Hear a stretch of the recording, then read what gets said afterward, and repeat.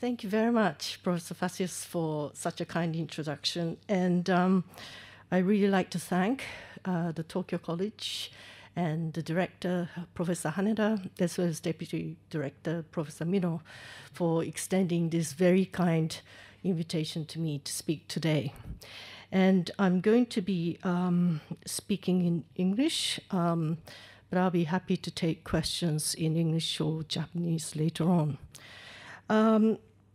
So I'm going to be speaking about something that I've been working for the past decade, which is trying to figure out how one can have or develop cultural approaches to studying global diplomacy.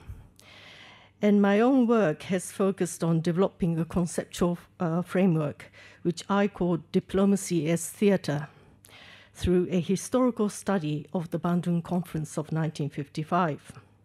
Collectively, I have initiated a number of interdisciplinary projects with close research collaborators, one involving the use of visual sources in studying global diplomacy with Dr. Matthew Phillips, who is actually a specialist of Southeast Asia.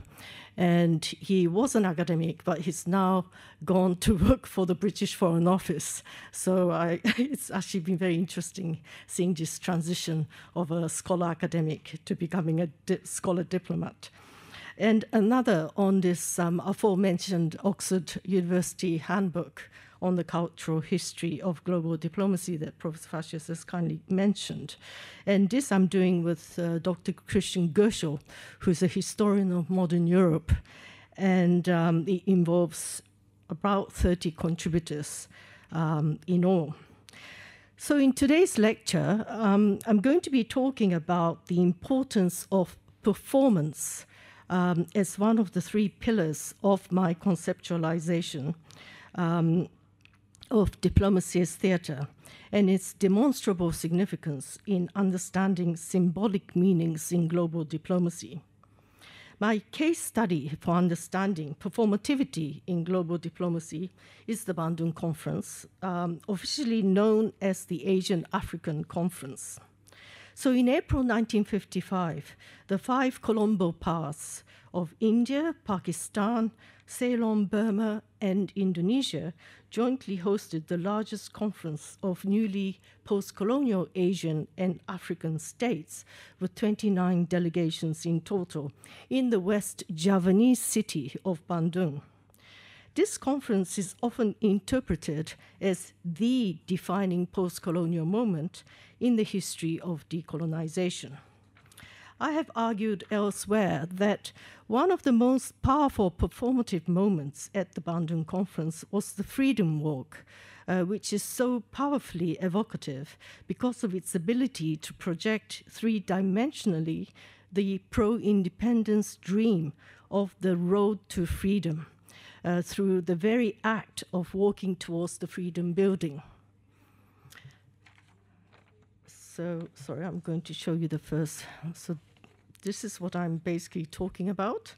So on the opening day of the conference on 18th of April, delegates walked the last 50 meters along the Asia-Africa road to the main conference venue, Freedom Building.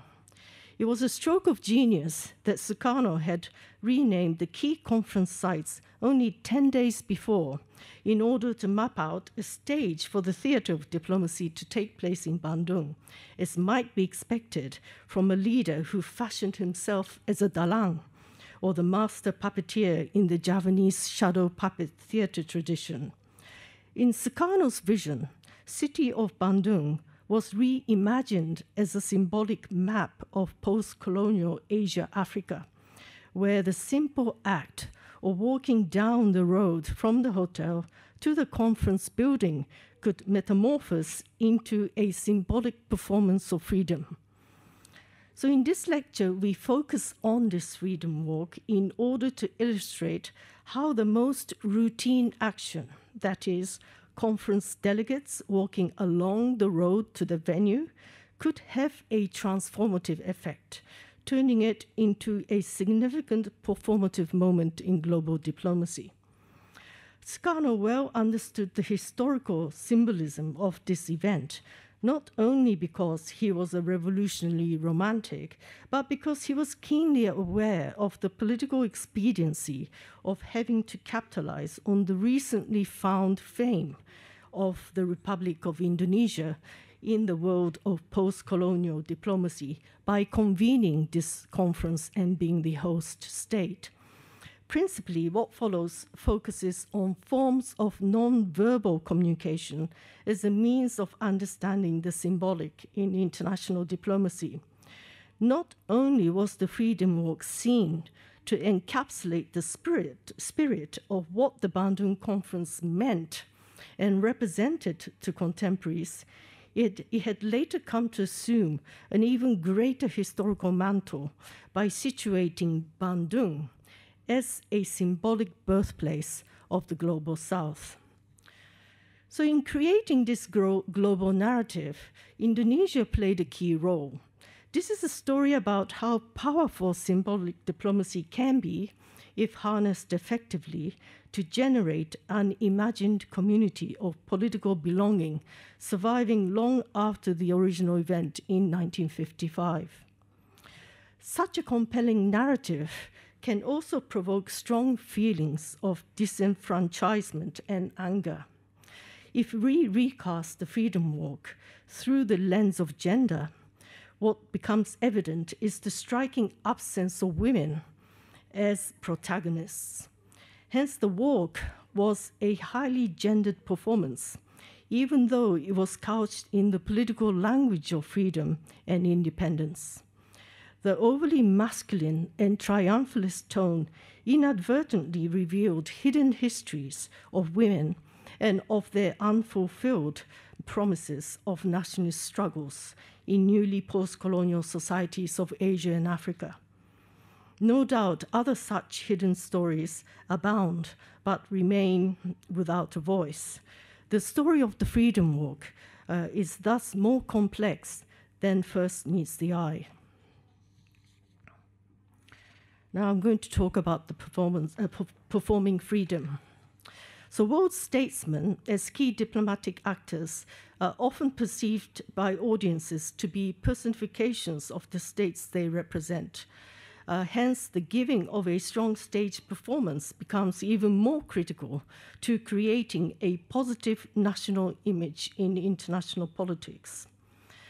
The sociologist Irving Goffman noted, and I quote, "A performance may be defined as all the activity of a given participant on a given occasion which serves to influence in any way any of the other participants."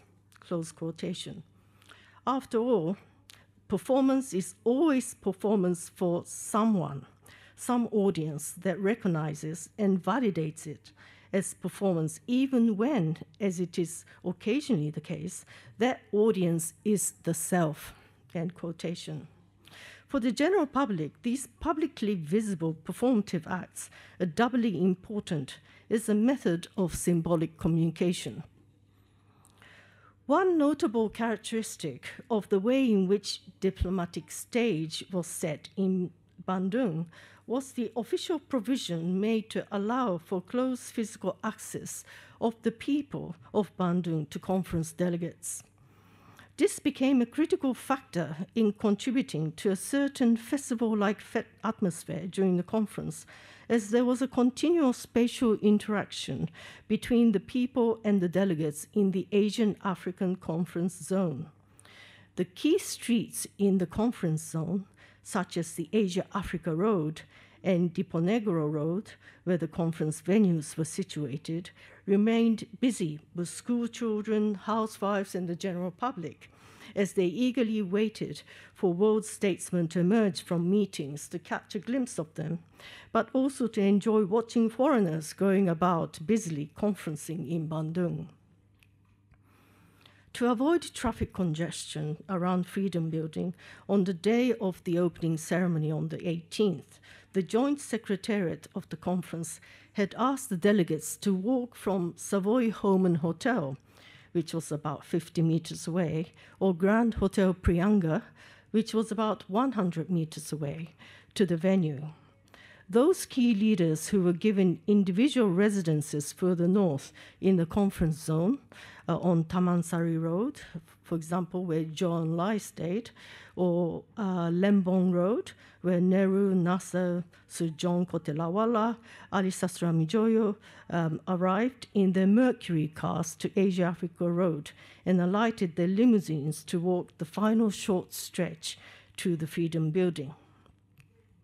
In the entrance of the hotel lobby of Savoy Homan, delegates would wait for their colleagues to assemble.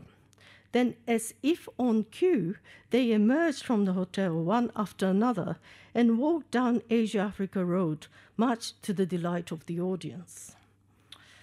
So spontaneously, a remarkable interactive performance occurred between the Asian and African statesmen and the people of Bandung through gesture and bodily comportment infused with emotional or emotive energy, seeing that gestures can be a powerful means of communicating affirmation and solidarity. And this is what the road looked like. So in close proximity to these very famous leaders, the public could take photographs of them, and if very lucky, get their autographs and even a handshake. One Indonesian reporter wrote, and I quote here, "Did you know that Nasser always causes quite a stir in the lobby when he makes his entrance or exit? Autograph hunters flock to him more than any of the other VIPs. Laughingly, he readily signs all autograph books. The crowds seem oblivious of the police, pushing them aside, and Nasser, with his friendly smile, signs his name tirelessly in all those books." End quotation. The most successful autograph hunter was the one who succeeded in accosting all 29 leaders for an album of prized collection. Joe's autograph, which was the most challenging to obtain, had a going price of 150 rupiahs in the black market. Pickpockets kept themselves busy whilst delegates were signing autographs as cases were reported to the Bandung police. The crowd clapped every time when a delegation passed in front of them. It's not clear whether the public was happy because they can see, one by one, members of the delegations arrive at such a short distance, or whether they were attracted by the variety of national clothes worn by the delegations of the Gold Coast, Ethiopia, Ceylon, Burma, and India, which looked very attractive. The spontaneity of the occasion rendered a powerful visual imagery with the great men of Asia and Africa, and I put it in quotation marks, great men of Asia and Africa, striding purposefully towards the Freedom Building amidst cheering crowds and making of the iconography of the Bandung Conference in later years. It was during Sukarno's Freedom Walk with Hatta, Mohammed Hatta, who was the deputy president, when the crowd excitedly cheered and shouted, "Merdeka," freedom, or a rallying call commonly associated with a long history of Indonesian struggle for independence. For Nehru, too, whenever he waved at the crowd, the latter would respond with a chorus of "Merdeka Pak," freedom, sir. In no time, Merdeka became an unofficial bonding call as a new ritual between the crowd who responded enthusiastically to every passing Bandung leader, shouting Merdeka across the security cordon that separated them. In so doing, the townspeople and Asian African leaders merged effortlessly into one space, which was both playful and emotive. So on this opening day, Joe, and I think, this is Nasser, a picture of Nasser, and it's actually taken at night, so I couldn't find a photograph of him on the opening, but you can see, and this is John Lai from PRC, had committed a diplomatic faux pas. Outside Freedom Building, a heaving crowd waited for hours, craning their necks to get a glimpse of the famous Chinese leader, and duly expected to be rewarded for their enthusiastic display of fandom. To their disappointment, Zhou had not realized that an impromptu ritual had spontaneously sprung up between the leaders and the crowd outside the Freedom Building and quickly disappeared inside the building without turning around at the top of the steps to wave at the crowd. Within a few moments, however, Zhou reappeared to wave at the crowd. This mishap did not go unnoticed, as an Indonesian women's magazine lamented. His smile is a little bit expensive. Nonetheless, the same magazine could not help but be smitten by the handsome Chinese leader. For someone who was already 56 years old, he still looked virile. For the benefit of the crowd standing outside the building, the Joint Secretariat had mounted loudspeakers to broadcast the speeches made by the leaders. Undeterred by the tropical downpour, the crowd clung on to every word of Zhou's, even though their clothes drenched and were glued onto their bodies. Unlike his previous diplomatic exploits, including the notable success he scored at Geneva in 1954, Bandung necessitated a different approach to diplomacy. Zhou was quick to recognize that it paid to play up to the crowd at Bandung, because popularity mattered greatly in being accepted by the conference and into the emergent Asia-Africa collective. Hence, public diplomacy at Bandung was interactive and not a one-way communication. Nehru, Nasser, and Zhou easily won the popularity poll. They were the biggest crowd pullers and pleasers. Amongst the three, Nasser elicited an adoring gaze from the crowd of a different order. Nasser was a young revolutionary icon of the time. With his virile appearance and his military uniform, he received special attention. And I'm actually quoting here, so these are not my words. According to a Life magazine photographer, I quote, "Colonel Nasser is a very handsome man. He's over 6 feet tall and has the frame and sex appeal of an all-American football player. Every time he ventured out on the streets of Bandung, Indonesian bobby soxers went wild." End quotation. Not only did Bandung belles cast admiring glances at the broad-shouldered and tall Egyptian leader, but he was popular with the top Indonesian officers who visited him. His infectious smile was a potent diplomatic weapon with which he won over the crowd time and time again. A gushing fan said, "No wonder he can start a revolution in Egypt. His body is so virile, his hand is so strong that it can destroy steel." So somehow the very body of Nasser was seen to symbolize the virility of Egypt reborn. The masculinity of Nasser, almost akin to a sexualized icon, symbolized the emergent type of a new populist leader. Superficially, his appeal rested on physical appearance combined with his seeming ease at working the crowd, more easily relatable in celebrity culture. Masculinity, especially virility, mattered greatly to popular audiences, as those were the visible qualities which made some leaders more charismatic than others. Popular penchant for wanting masculine appeal in post-revolutionary leaders excludes the imaginary of women as leaders. In this idealized discourse of masculinity, women do not have a place. Whilst the popular audience gushed and swooned over Nasser's sex appeal, what became visibly evident was the physical metamorphosis of Nasser in the eyes of the public. Previous to Bandung, Nasser came across usually as a serious, if not dividend, army officer, certainly not the charismatic type who had the charm to captivate the global audience.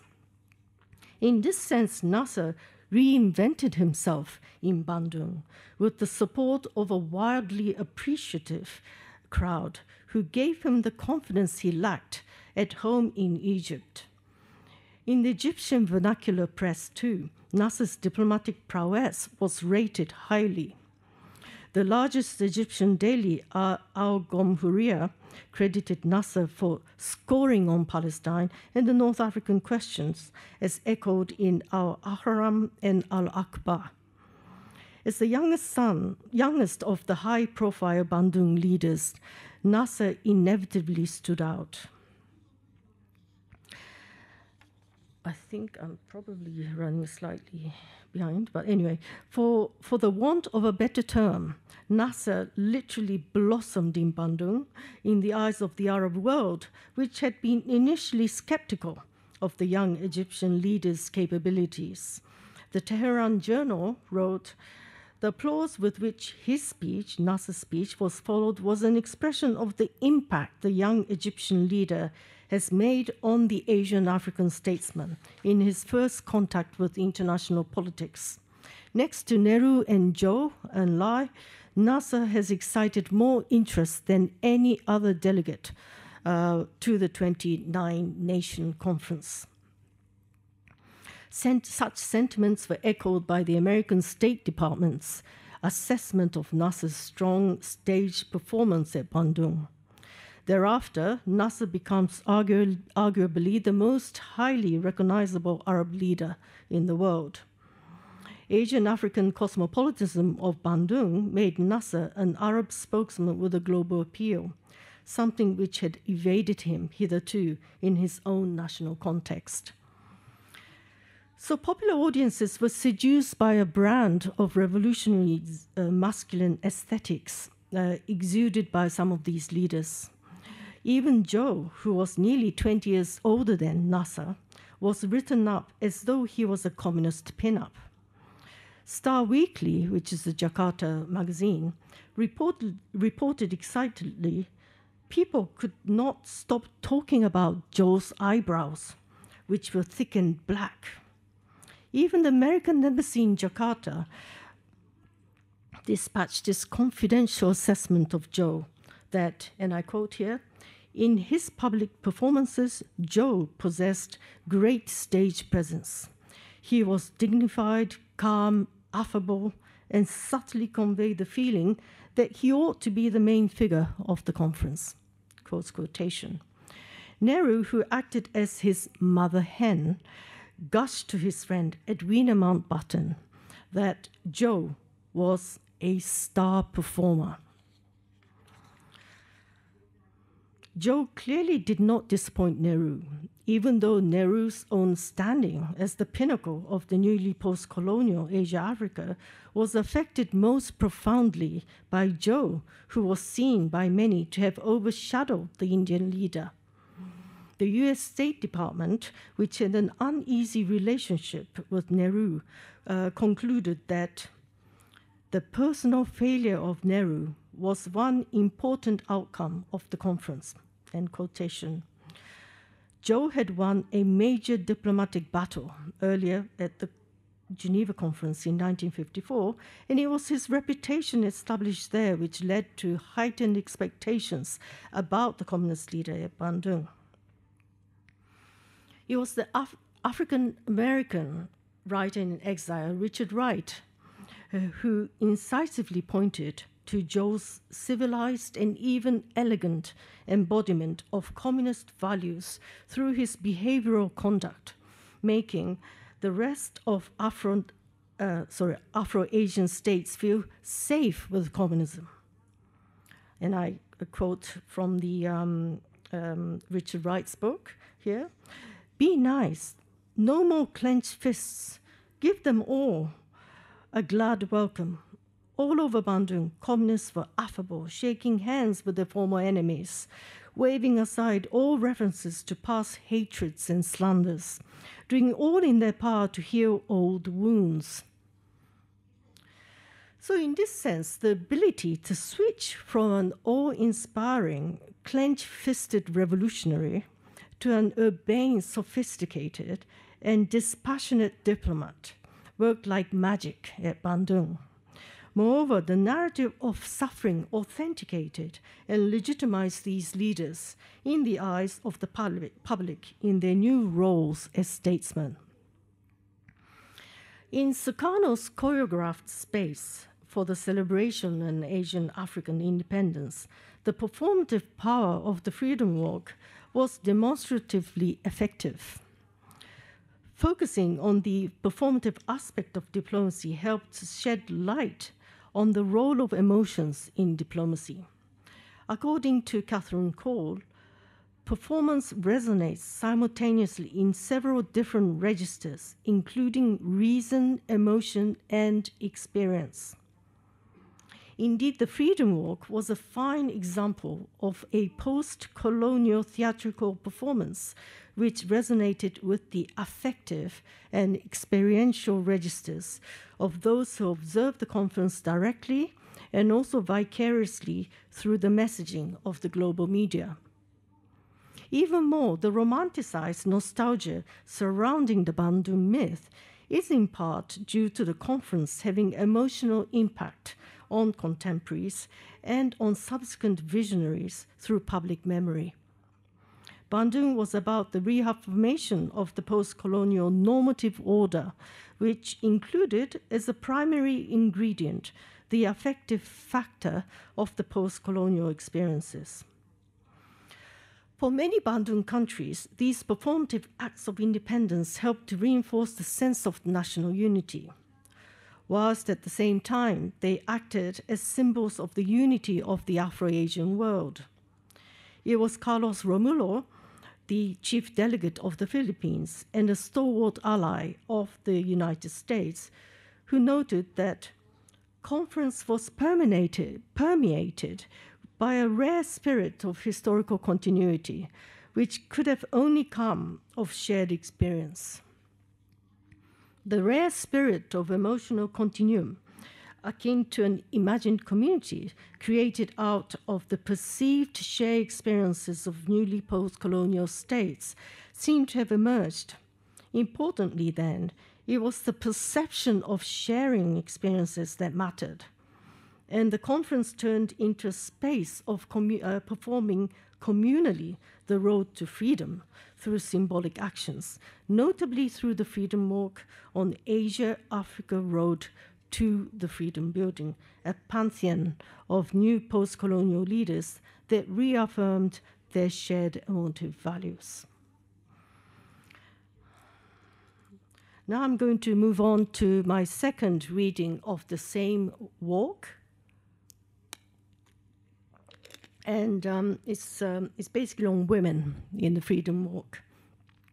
So powerfully evocative as a metaphor for the road to freedom, the Freedom Walk was equally striking for the conspicuous absence of women. Where were the women? The lens of gender opens up a new and critical reading of the walk by unearthing hidden histories of women in post-colonial, post-independence narrative. The media reported that not a single woman delegate was present in the conference that represented 1.4 billion people worldwide, condemning the abysmal state of female representation. At once visibly masculine, the performative nature of the Freedom Walk inadvertently exposed the marginalization of women in the new post-colonial Asian African diplomatic pageantry or imaginary. Apart from a handful of women who paraded alongside male leaders as consorts, the Freedom Walk for Asian and African women ended up being about performing the invisibility of women in global diplomacy. Their physical absence from the walk could be considered a performance in itself. In other words, women performing invisibility, and quite effectively so, as their absence did not go unnoticed in some sections of the media. Importantly, the paucity of women's presence in the Freedom Walk was strikingly evident in visual sources. Who were the handful of women who did take part in the Freedom Walk? In the opening photograph for Sukarno, I'm going to go back to the first photograph here, this one. We see Fatmawati, the first lady of the Republic. Sorry, I don't really know how to. Do I do this? Oh, yes. So this is Sukarno. This is Fatmawati here. So Fatmawati was the wife of Sukarno at the age of 32, clad in Javanese dress, demurely covering her head with a white, long, lacy shawl called kudung. She is walking to the left of her husband, giving him a wide berth so as to enable a military officer to walk in between them to protect the president. Positioned to the far left of the presidential entourage, she is nearly falling out of the frame. Sukarno was meant to be the center of attention, and she clearly understood this as evidenced in her self-effacing demeanor and her physical position in the walk. Immediately behind her walks Siti Rahmatwati Hatta, who maybe you can see a bit. She's this lady here, next to, or just behind Fatmawati. And she is the wife, or she was the wife of the Vice President Mohammed Hatta, contrasting against the former with the lack of the head shawl. Now, Mohammed Hatta, who was the Vice President, is walking further back than his wife. He's the man with glasses, this guy here.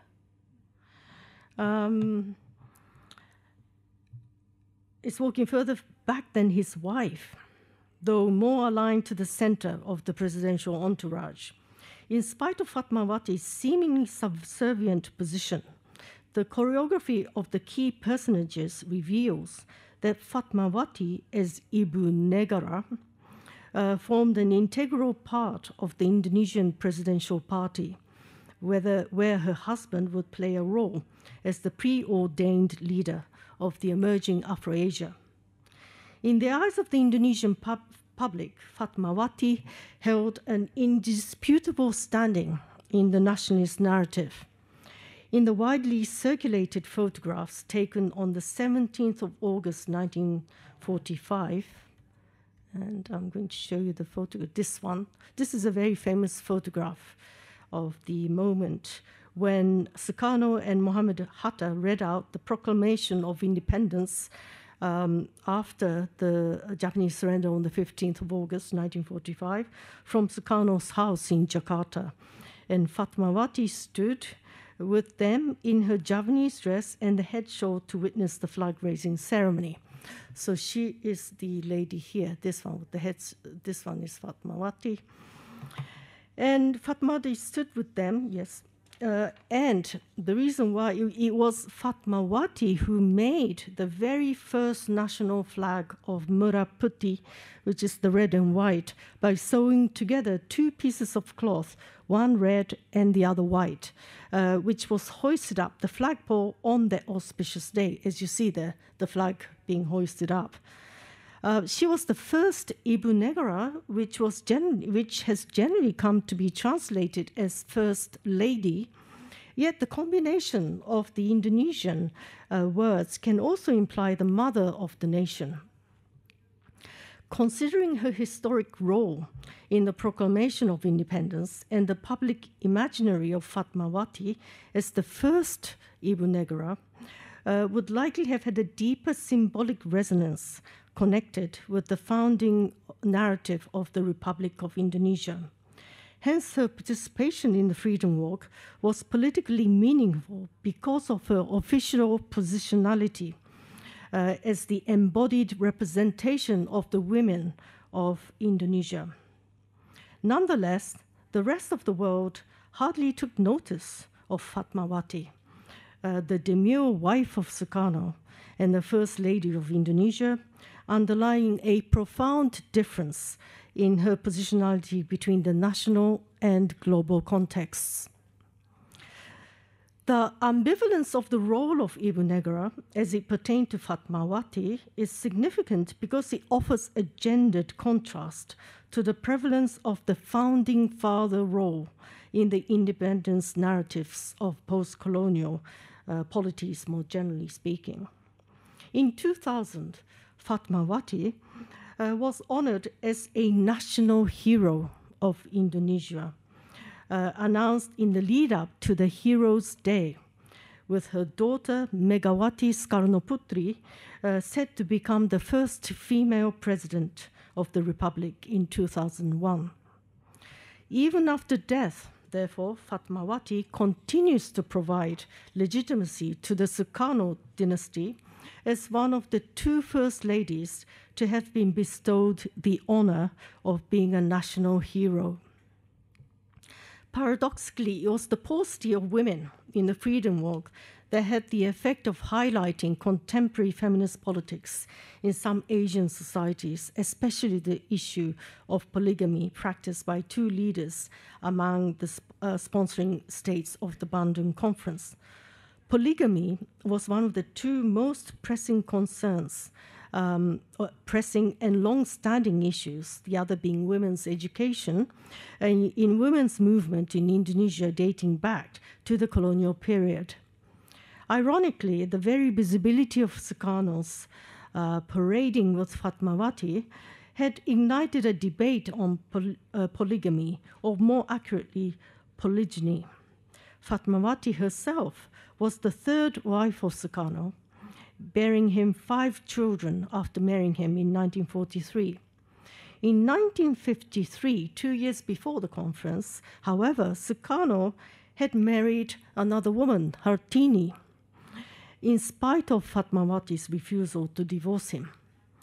Hence, Fatmawati's carrying the torch as the Ibu Negara at Bandung could be construed as a public act of defiance against Sukarno's polygynous marriage to Hartini. The Indonesian public dissatisfaction in some quarters over demonstrations of polygamy by 2 of the 5 Colombo leaders can be traced to the beginnings of feminism in Indonesia during the Dutch colonial times. Kartini, the first widely acknowledged feminist of the Indonesian people, was a Javanese aristocrat, and polygamy ranked as one of the 2 objectives for activism in her short but influential life. Since then, polygamy remained an important feminist platform well into the post-independence era. As the Indonesian women's movement fought alongside Indonesian nationalist movement to overthrow the Dutch, polygamy became a fight for the equality of women. Polygamy was a national feminist issue that united various women's movements belonging to Christians, both Catholics and Protestants, and Muslims.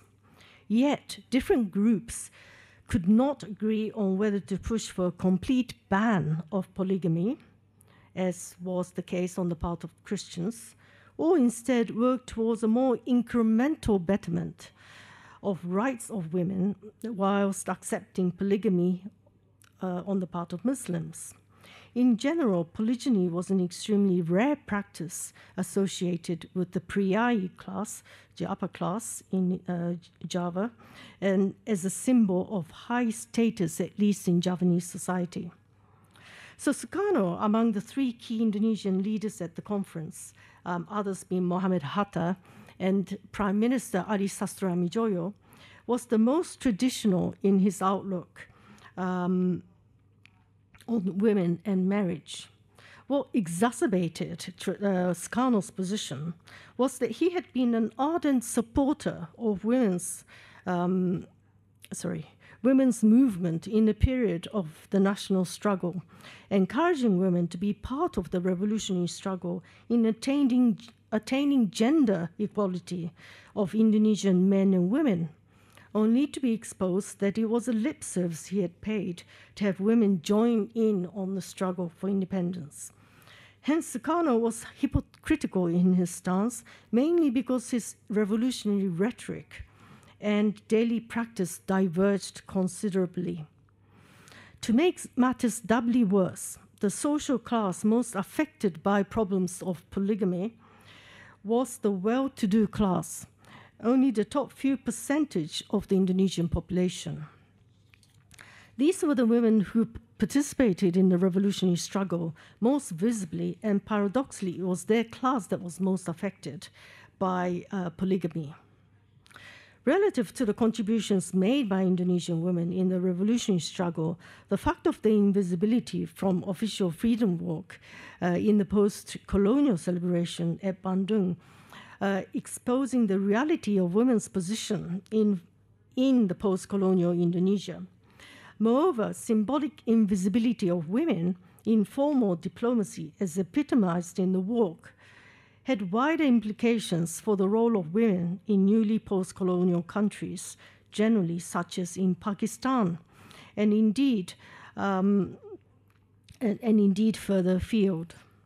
Women's movements shared their collective disillusionment with the onset of the status quo in their respective societies after the initial euphoria of independence had died down, as women's issues became marginalized in public debates on post-colonial state building. So Sukarno's espousal of polygamy had antagonized Indonesian women's groups, and small wonder then that the Pakistani Prime Minister, Muhammad Ali Bogra, who arrived in Bandung with Alia Sadi, this is Mohammad Bogra, Pakistani Prime Minister, with his newly wedded wife, Alia Sadi, got under fire from women's movements in Pakistan and Indonesia. In the Freedom Walk, Muhammad Ali walked proudly with his newly wedded wife, side by side, which was a striking contrast to how Sukarno had walked with Fatmawati, pushed aside to the left-hand side of the frame. So Alia Muhammad Ali, as she came to be known, was the Prime Minister's second wife, and her presence at Bandung caused quite a stir and considerable agitation. A news headline screamed out, "Mrs. Ali number 2 is now in Bandung."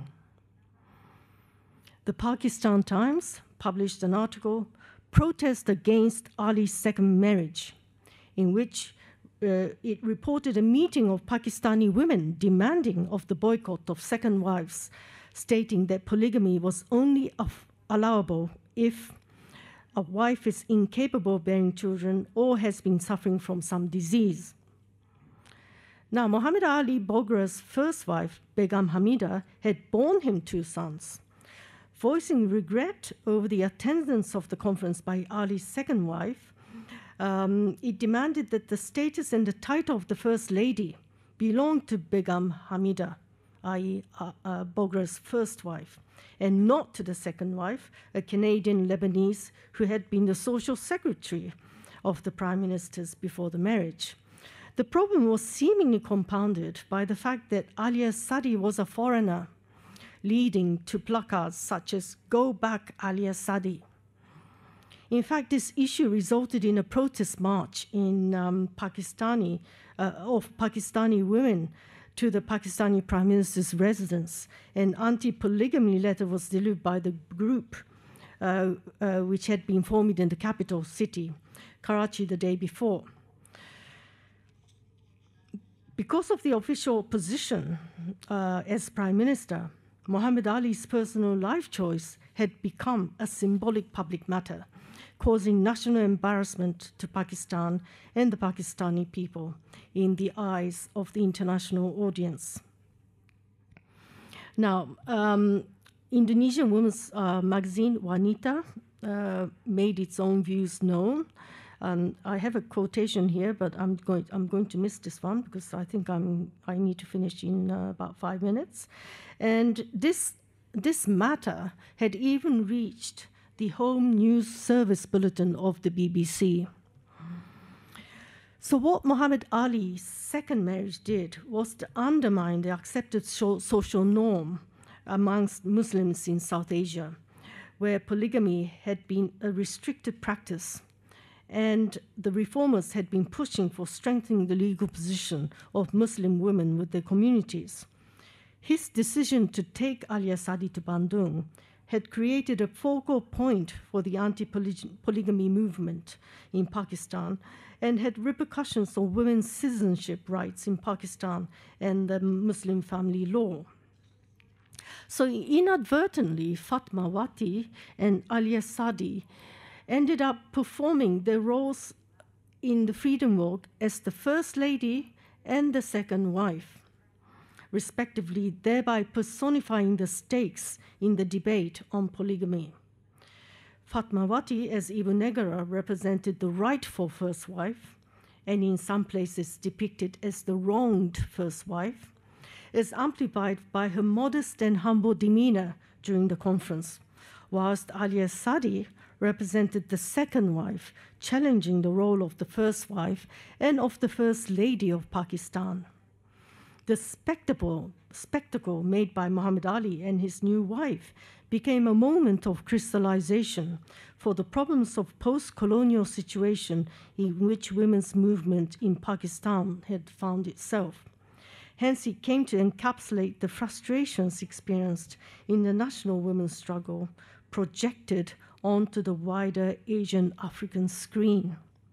At Bandung, what united the Muslim women of South Asia and Indonesia was anti-polygamy. However, both their presence was largely marked by silence on their part, an absence of their own voice.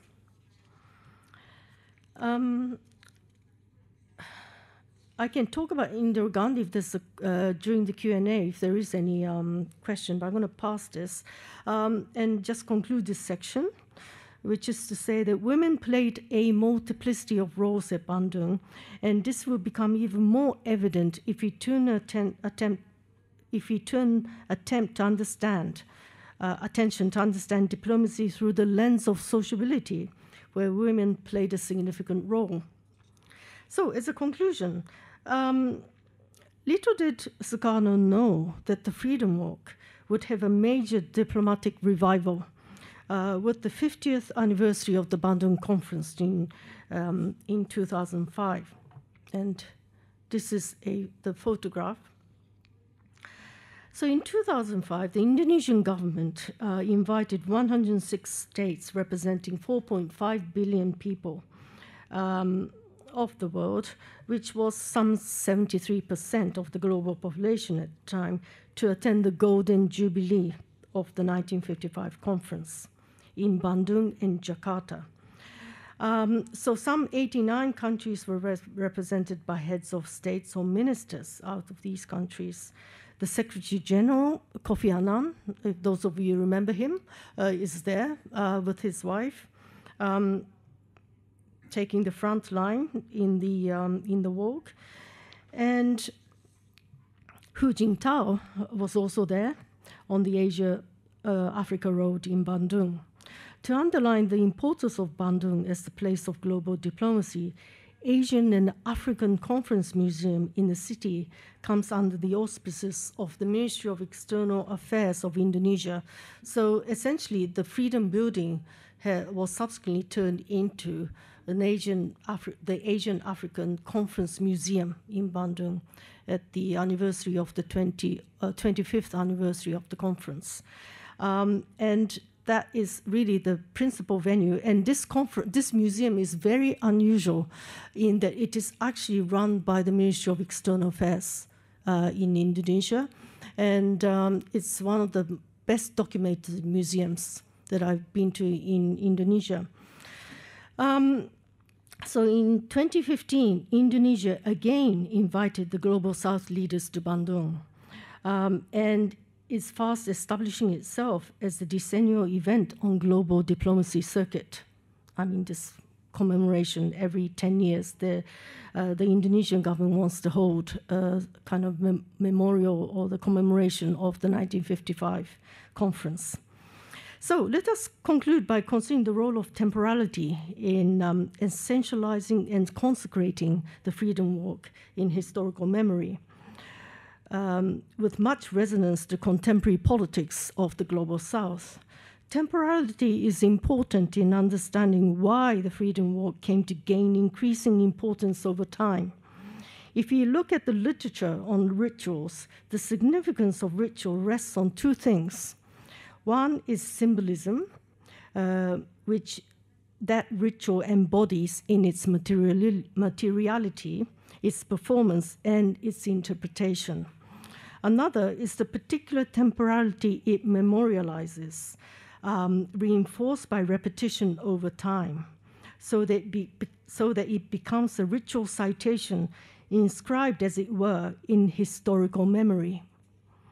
Hence, we can argue that the Freedom Walk gained even more importance through the passage of time, though not all symbolic meanings remain equally important in their afterlives. Thank you very much. Thank you very much for the kind introduction. And thank you very much for inviting me to hear Professor Haneda. I really appreciate it. And Professor SHIMAZU, I really appreciate your very eloquent presentation. So I think not only me, but everyone here today feel as if we are at the Asian African Road back to 1955, April. So before going into the detail, let me introduce myself, because I'm not originally coming from history studies or cultural studies. I'm, with the introduction said, I'm coming from political science and international studies. But I also study about diplomacy from my own angle. So I study diplomacy from, especially by archive staff on American diplomacy and also Japanese history. But the difference I have from Professor SHIMAZU is I normally focus on bilateral negotiation and also unilateral policy-making process within that country. So from that sense, I really impressed by her studies, not only today's lecture, but by her many academic papers on diplomacy as theater, because it is the really, how can I say, big study on the importance of diplomacy, especially in multilateral front, multilateral negotiation. So today, the very important point from today's lecture is, of course, diplomacy as theater. And Professor SHIMAZU had two big readings from Freedom Walk and Bandung Conference in 1955. On the one hand, she taught us about the symbol or symbolity of Bandung Conference as national unity and also Asian African unity. And in addition to that, she also explained the importance of gender perspective to interpret the Freedom Walk and also Bandung Conference itself. So it is really eye-opening, and this is really interesting for me because woman was there, but woman's, how can I say, not function, but the woman's role was not there so much.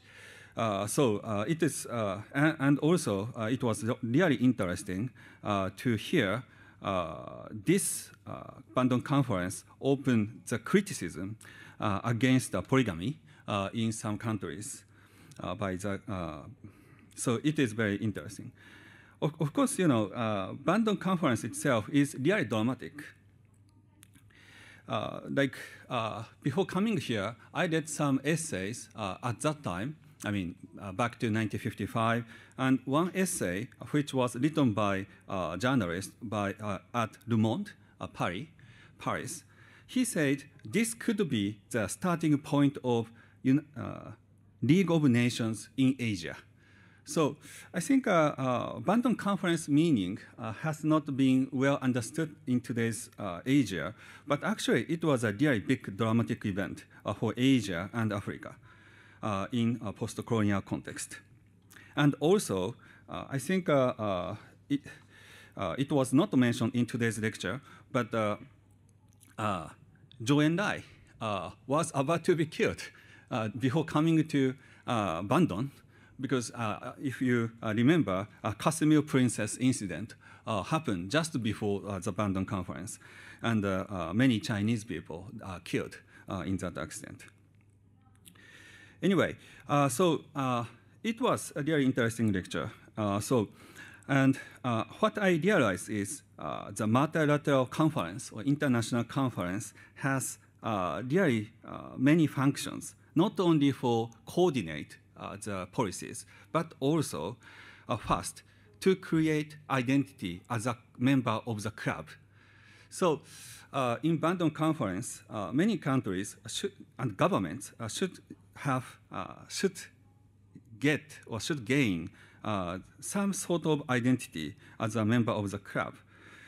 And in Professor SHIMAZU's other article at Diplomatica, she introduced a very important concept, inclusive sociability and exclusive sociability. But I think the identity as a club member should be one very important function of that theater, I mean, the international conference. But the second important meaning is what I learned today is the theater or international conference was a place or is a place to create or to reproduce the image. Like Mr. Nassau was a really good example for that, I can say, metamorphose of the image of himself. So it was a really good opportunity for them to change their own image in international society. And in addition to that, the third function should be the international conference as a place to introduce culture to international audience. Also in her, SHIMAZU's other article, she emphasized the function of food. And yes, international conference was a really good place to introduce to international audience the new culture, food, performance, and also clothing. But having said that, I think many functions were possible because that has been done until 20th century. Because everything was before the real globalization. So now I think it is very difficult to go some international conference and to encounter the real new cultural things, even food, clothing, and performance. I think that is more accessible, even before or even without going to the conference or international diplomatic theater. So, for me, the episode of Bandung Conference was a really typical pre-globalization moment. If I try to exaggerate my rhetoric. But anyway, so Bandung Conference, but that time was really important, and at least among the participant countries, member states, journalism, that had really big moment, big meaning. But another very interesting point is that characteristics or that functions of international conference as theater was not widely shared beyond the member states, I think. I mean, like the Japan, as you know, Japan's position to Bandung Conference was really, really ambivalent. But I just checked a major newspaper at that moment in Japan.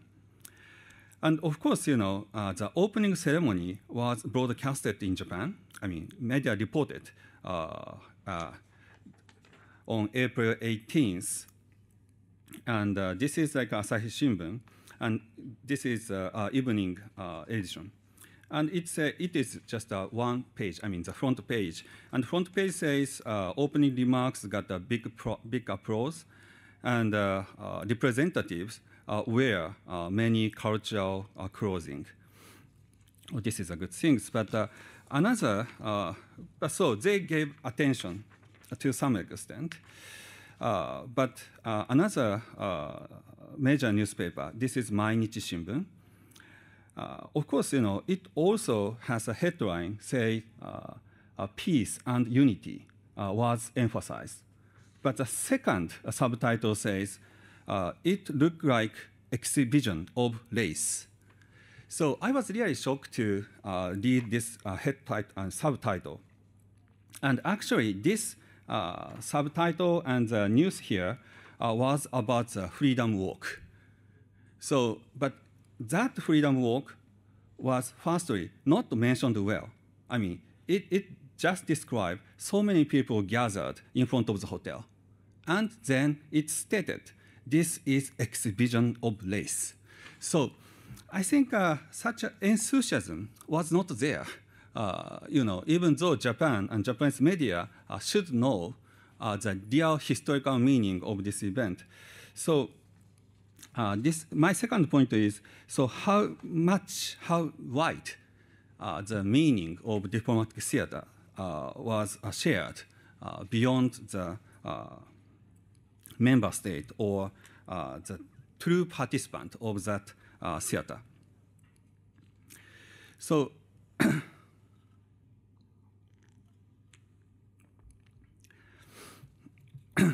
and also I feel the Bandung conference was so special, or too much special, because first it was multilateral format. Second, it was held at a very historic moment after the Second World War and in the process of post-decolonization. So it was really historic moment. So Bandung Conference did succeed in gaining the historical value. But could we really find out any other good example of diplomacy as theater? I mean, like Bandung. I try to figure out a good example. And as I said, I'm originally specialist of modern diplomacy. So for example, I can come up with a good example is 1972 United States, China, I mean, Nixon and Mao summit in Beijing and Shanghai.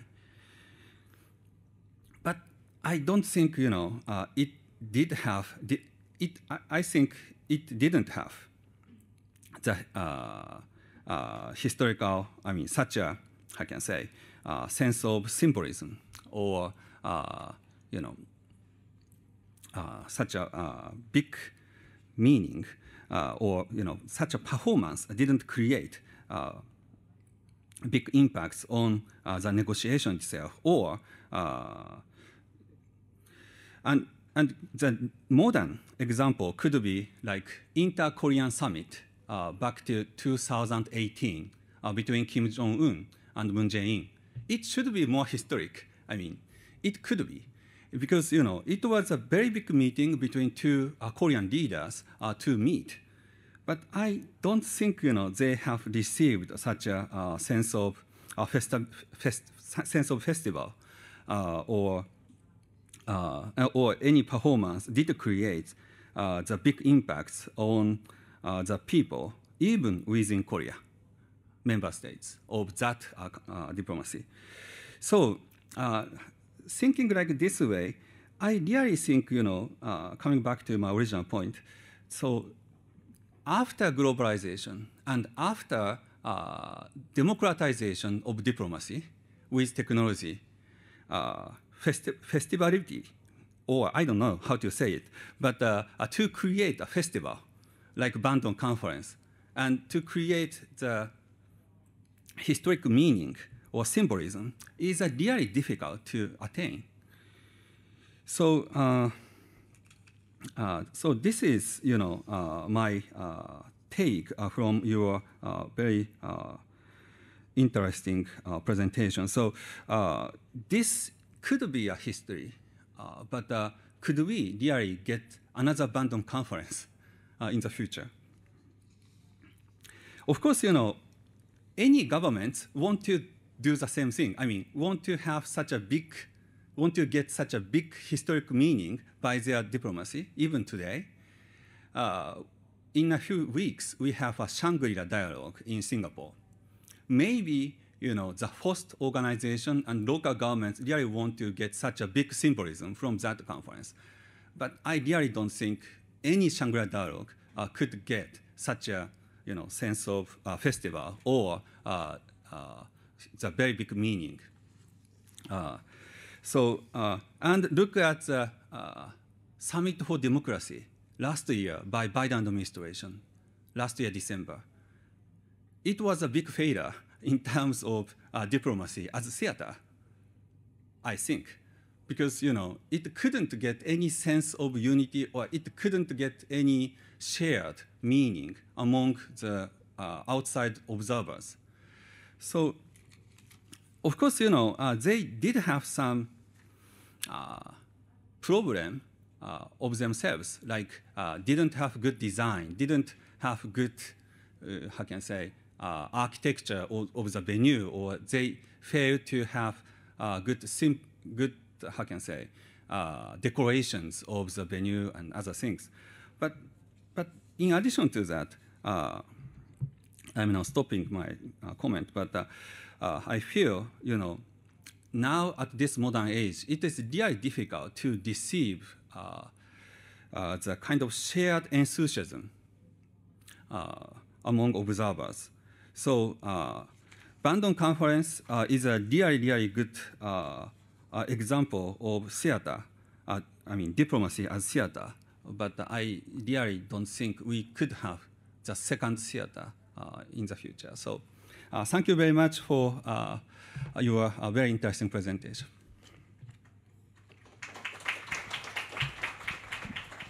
Well, thank you very much for very insightful comments, and I think, and also for reading my other papers too. Thank you, because it's sort of like all supposed to come together in a way. Now, I'm actually very interested by what you said, which is that I think maybe the things that I've been writing about Bandung, including the presentation today, is actually about trying to understand the 1955 conference as a case of sort of like symbolic performance.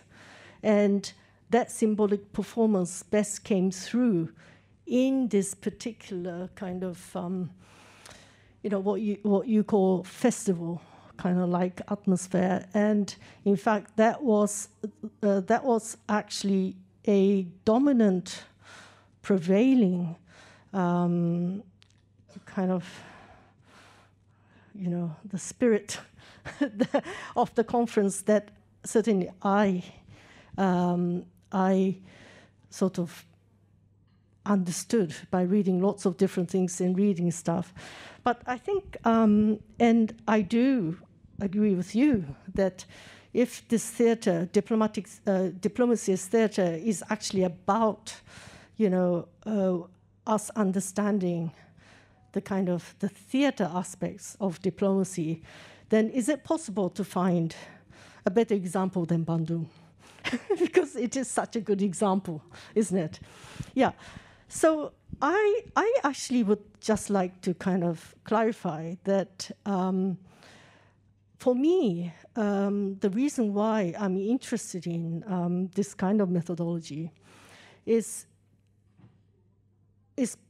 really to understand sort of the kind of embedded symbolic meanings which are not generally understood in, let's say, in a more kind of, traditional ways of understanding diplomacy, diplomatic history, where there is a lot more focus on, what you might call kind of realist,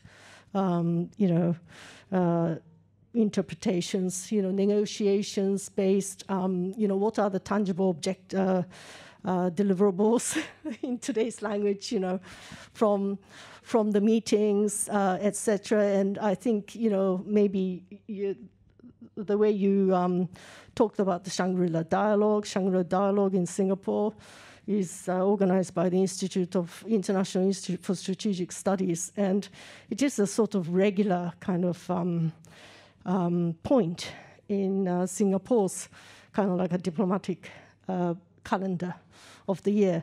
But you see, the way I see this kind of approach, I'm sure I will find something which is not necessarily festival, because I'm not looking for festival. It just so happens that for me, it seemed that the best way of explaining one of the significant aspects of the Bandung conference was this kind of like a rather unusual festival-like atmosphere, because I'm also very interested in expanding the definition of diplomacy to situate it in the everyday.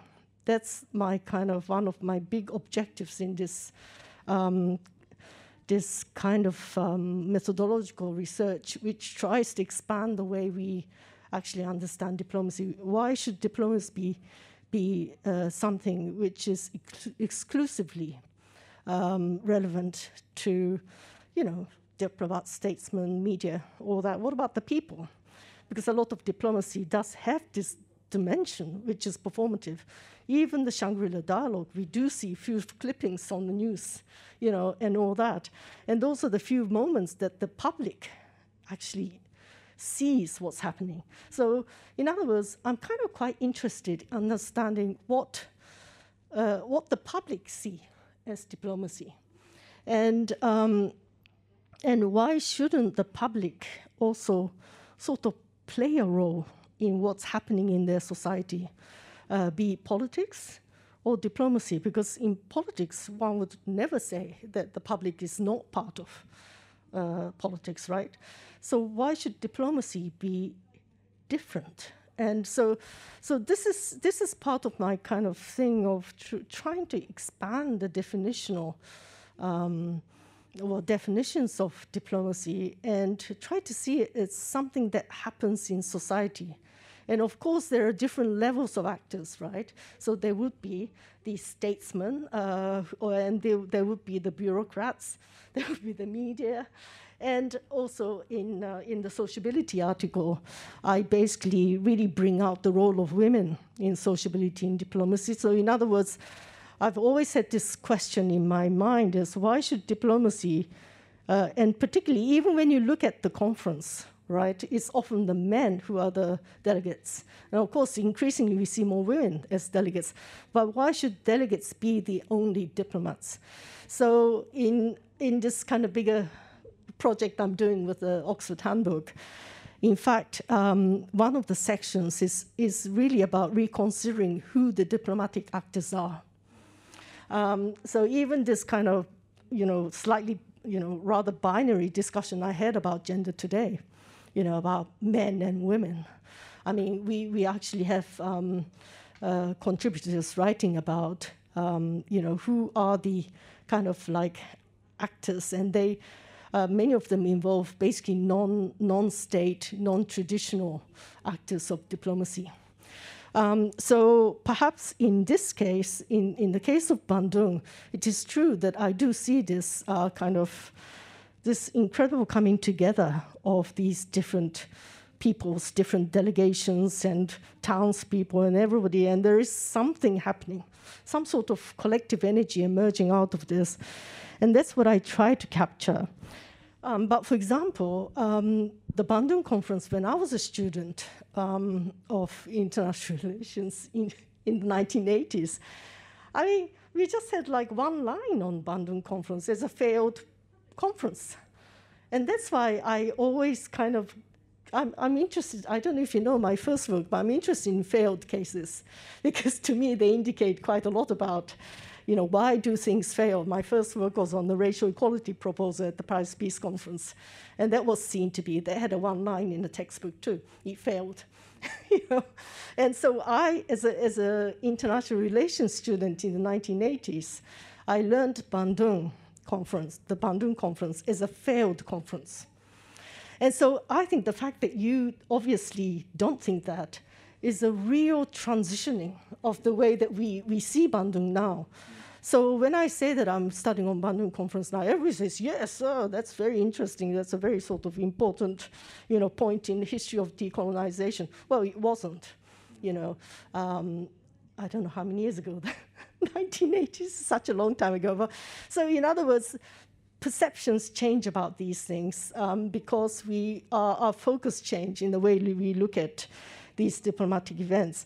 But another thing that I think is terribly interesting using this kind of cultural approaches is actually the 1943 Greater East Asia Conference, which is another conference known for its failure. It is the most symbolically illuminating conference.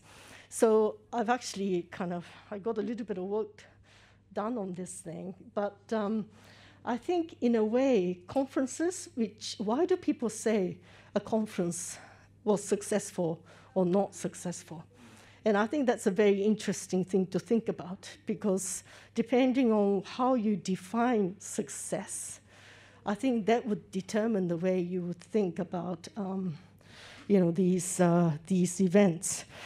So I think this Summit for Diplomacy democracy probably for me would have quite interesting, particularly because it seemingly failed, So why did they do it? Because I'm always interested in kind of asking this question, but why did they do it if it was so obviously a failure?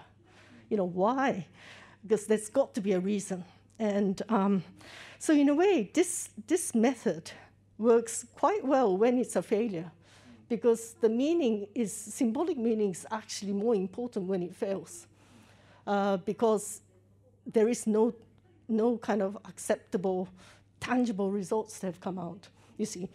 So I'm not saying that one should only use this methodology for diplomatic events which seemingly failed, but I think you can gain quite a lot from it. And I also think that there is this thing called diplomatic culture. And maybe somewhere down the line, I might actually kind of work on this, but I'm very interested in trying to understand what makes a sort of international community of people able to talk and function with each other, because we know how difficult it is in national context with all these different, representations and class issues, ethnic issues and all that, for people to agree on things. But somehow there is some kind of community that functions more or less smoothly in the international realm. So I'm quite interested in that too. And so I think that is sort of, it comes from that sort of asking questions which are not very kind of conventional questions, because I just want to know. I'm kind of interested, almost like an anthropological perspective on, diplomacy. And I think that diplomacy nowadays, there's a lot more work being done on these kind of methodologies. I think in the past decade, it's picked up quite a lot. And also, we do have this issue of kind of linguistic problems, because in German historiography, there's been quite a lot of work done before 2000s. And because not many of these have been written or translated into English, it hasn't actually spilled over in the Anglophone world.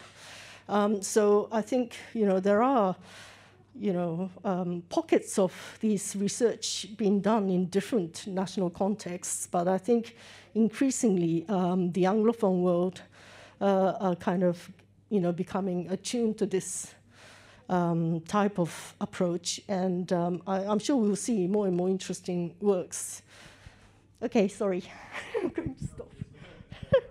To interrupt, but I just so we have about 10 minutes left, and if it's okay with the both of you, I would like to give our audience the chance to see if there.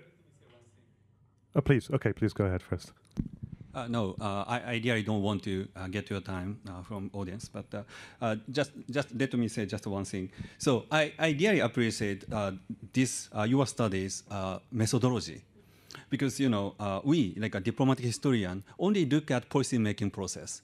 So this study and this methodology is really eye-opening we can open our archive again, to know more about what happened and how performance did work. So I think, I was a little bit nervous when I was at the podium, because this is my first in-person lecture after the COVID. So I'm really sorry if I was too much simplistic to say my comment. So I really appreciate your approach. So, but what I really wanted to say is that in today's society, especially under the COVID, but even before the COVID, international stage tend to be more boring, right? And that even though they paid attention to, say, outreach to the wider audience, but I really don't think they could succeed.